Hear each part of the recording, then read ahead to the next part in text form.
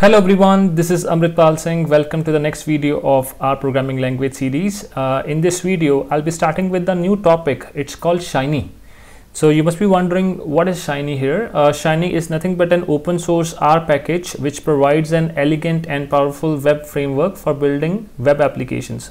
In a simple layman words, if you want to convert your analysis into some web app, and you don't know the HTML, CSS or JavaScript, then Shiny will help you in this case, right? So Shiny is an open source package which will convert your code, your analysis, whatever you have, like whatever graph you have made, into a web application.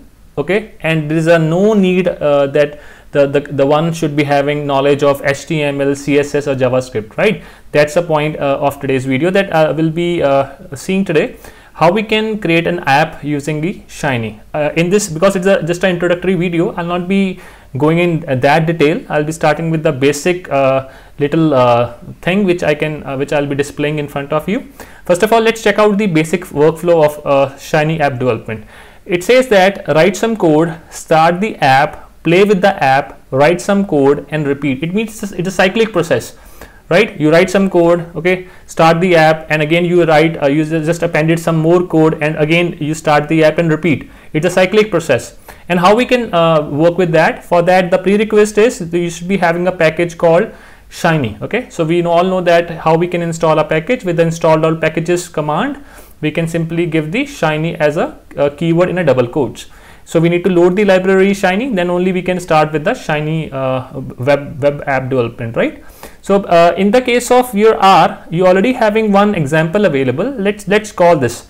Okay, first of all, I'll be showing you how this Shiny thing look like. Okay, so for that I'll be opening up my R Studio, my R console. Although I've also opened up the R Studio server here as well. First of all, I'll show you how the this example look like. Okay, I'll be just copy and pasting this code, and you can see it here on the web browser. We got the hello world program. Okay, it's the dynamic, you can see it like it's a dynamic web page in which if I'm just changing this you can see in my cursor. Okay, I'm just changing the number of bins, accordingly the histogram is changing. This is the given example or the inbuilt example in R. This is what Shiny is all about, in which you are just running your code on the browser. You're just running your app on the browser. All right, this is the point. So we'll be creating a very simple little app in which will be printing something on the on this HTML page. All right, this is the point. So let's come back to this text editor. So what are the important key components of every Shiny app? Whatever the app you create, okay, so it will be having two major parts: the user interface, which we abbreviate as UI, and which defines how your app looks, and we also have a server function which defines how your app works. So we have a major two components available. So Shiny also make use of a reactive programming to automatically update outputs when input change. It means like when you change the input, the output will change. The way I've shown you that if I was changing the number of bins, accordingly the histogram got changed. So for that, just look into this very basic little code which I'll be running it today.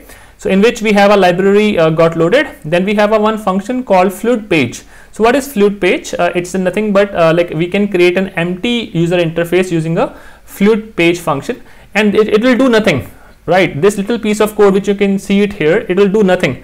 Here we are just calling the library Shiny to load the Shiny package, and it will just define the user interface, all right, which will be doing with the fluid page. And here we'll be printing something, unboxing big data. I'll just be printing unboxing big data with this little piece of code. And here we have a server function available. It just specify the behavior of our app, okay, and it's currently empty, so my app will do nothing. All right, and at last it will be executing the Shiny app UI server to construct and start a Shiny application from UI and server. So let's do it. How we can start with this? As I've already have opened up this R Studio server here, simply go to the file, now go to the new file and go to the Shiny web app. All right, and here give some name. Okay, I'm giving a name, maybe today's something, right? So create. Okay, it's already there. Let me change this. new file, Shiny web app. Okay, dummy app, something, dummy app. I've just given a name, and you can see it here. You must be observing one thing here. The way we have done in the R markdown when we made the document, in case if you haven't watched my video, how we can get start with the R markdown, we have made some little document with the R markdown, and when we selected the R markdown option, we were getting the template. Okay, in this case also I've just go with the creation of the web app. I got a template available, all right, so in which everything is already inbuilt. So what I have to do, a library Shiny is already been loaded, fluid page function is already there. So what I'll be doing, I'll just be removing everything from here. Okay, let me remove, and I'll be simply putting here unboxing big data as my input string. Simple. Okay, here you can see it. Here I've written as a comment that we are adding a text to a Shiny app. It's done by adding the text inside the fluid page as an argument. So we'll be printing only unboxing big data, which is my channel name. So simple, it's done. And then what I'll be doing, and this server function will do nothing. As you can see it here, we just have an empty function. So let's make it empty. We don't require this histogram thing. Okay, I'm just removing this everything from here. It is nothing. Simple. So now let's run this. Okay, how we can run this? Click on the run app. Okay, just check it out. When I click on the run app option, again I got the browser opened up automatically, and I got this unboxing big data got written over there, right? So this marks the end of this video. We just have get started with the Shiny web app. In the next video, I'll be just showing you how we can go with the advanced option of Shiny web app. All right, thanks for watching, guys. See you next video.